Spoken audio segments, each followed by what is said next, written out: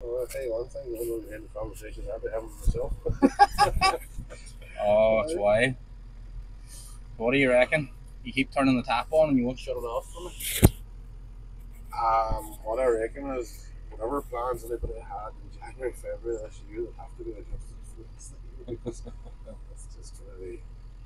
Listen, it's going to turn the weather, it's going to turn the storm after this thing, really making something. But the problem is it's going to come with a bang and it's just going to be a whole different system. And it's, What do you reckon? We're going to go the opposite way now? Or do you think we're just going to I would say every time that those turn now, it'll be straight into high teens. The temperatures straight away, like 18, 19 degrees, very, very quick. And there's going to be grass everywhere because we're not getting grass used. And it's going to end up. What could be on silage a couple of weeks? I'll be on carrots taking off extra grass, like. just to get rid of it? Well, if they come while heat's like in a bit of dry weather, like grass is going to jump out of the ground because there's no stock on the ground eating grass. There's no demand at the minute for grass, so it's all going to grow at the one time. So the stock's not going to get in there all quick enough. So it's going to get too strong. It's going to have to be cut out like or whatever. So that's the way I see it kind of going away. But as far as crops and stuff goes, a year like whatever hard land is sold, things on.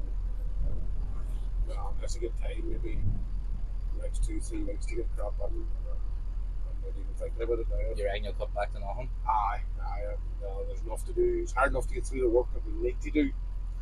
You know, we can do without the crops for a year. So you're not going to bull on like me and put 2 tractors in for the best? No, I've had time, and I've not, nothing else. But we have that much already spent. I don't think it's the tanks are full. Silage pits are empty, and the tanks are all full.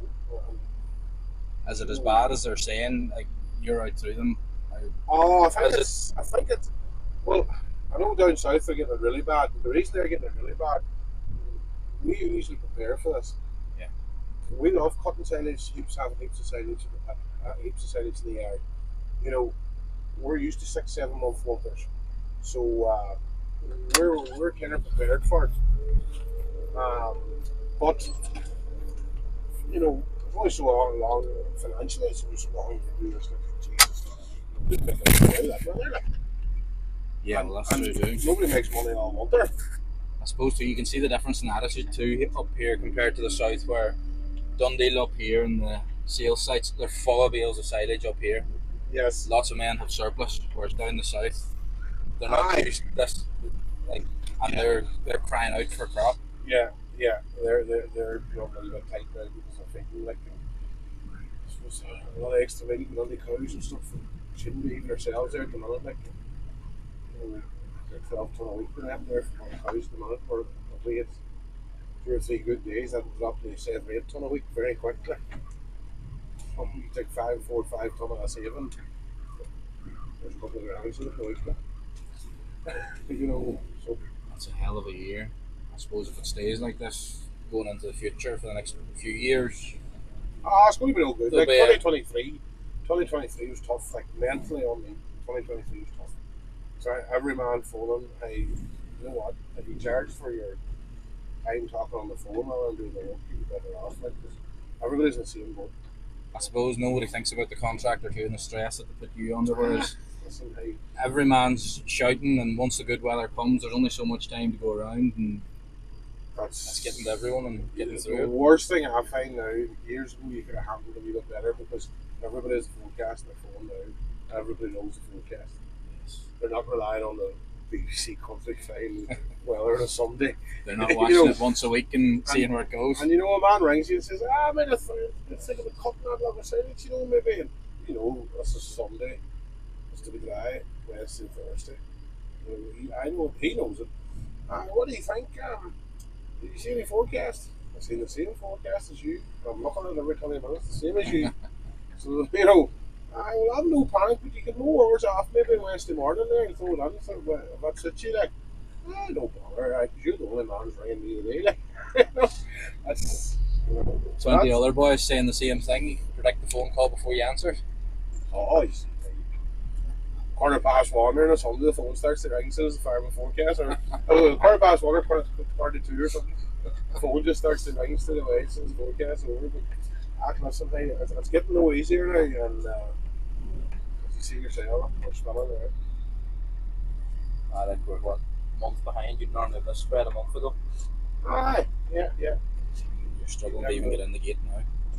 Yeah, this is probably one of the.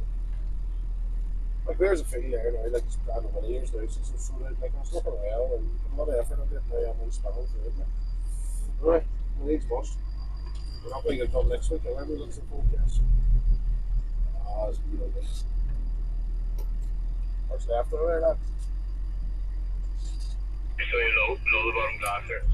Right, Hitler.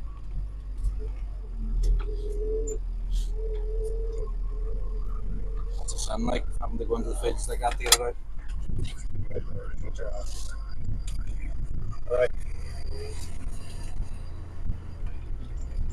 Good job, we have good plan to level up these tracks again. Isn't it?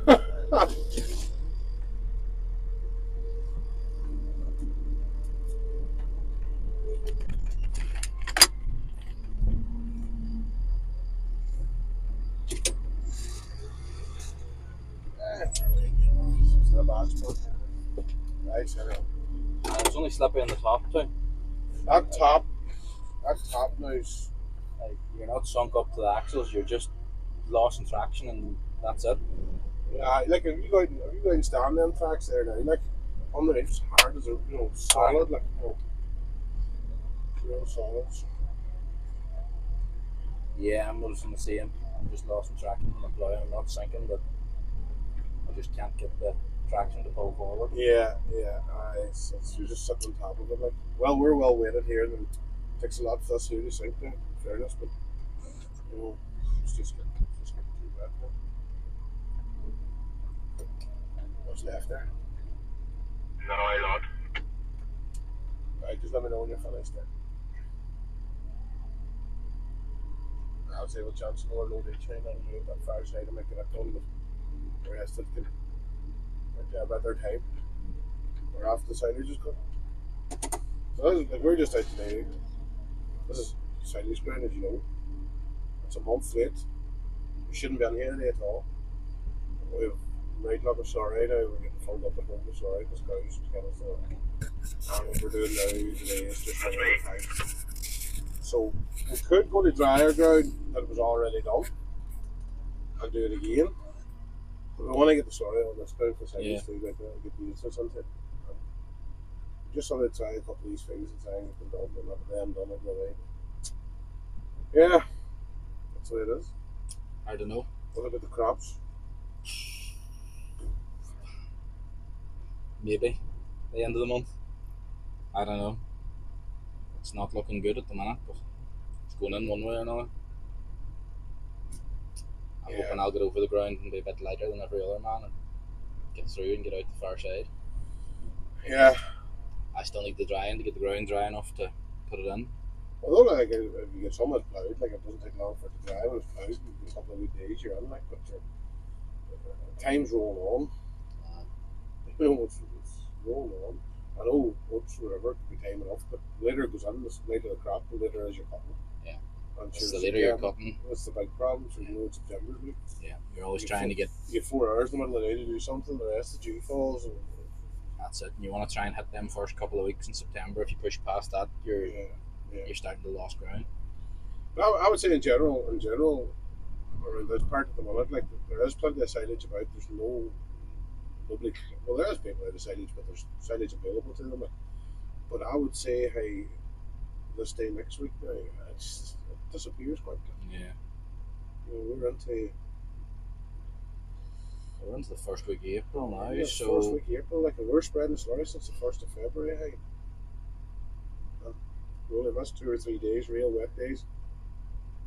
But we're not getting no volume of slurry out. We're not, we get no work done. We're just just emergency service. Tanks are full. You go out to a wee lock. We're going to dry field here, dry field there. A couple of weeks ago, dried up for many days. We're a good shot of work done, but we've got a lot of slurry to spread over summer.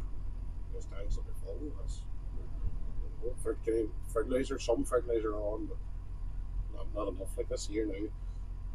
I'll be starting to panic on the 10th of April if my silage ground's not finished the fertilizer for the, you know. Well, it's pushing you back for cutting, isn't it? Well, we won't push back the cutting date. What we'll do is we'll cut back the fertilizer rate, Yes. and we'll still cut at the same date, like around that, anywhere between the 15th and the 25th of May, so we should still. Yeah. Just to allow for that wee 1 day of weather if we get it. But, so we'll probably cut back in the nitrate a wee bit, like, so depends when we get it on. We're not getting it on next week, but that's the thing, so, you know, it's I watch away the IR there, sometimes it's right and sometimes it's wrong, but it gives you a wee idea, you know. There next Wednesday, $11 rain they fall, like, so. You never know. You never know, like, the ground need to dry up a lot when there's fertilizer. Yeah, there's no point in running it into the ditch, is there? Certain everybody when you do that. Nah, it's not good. This calendar farm is not working too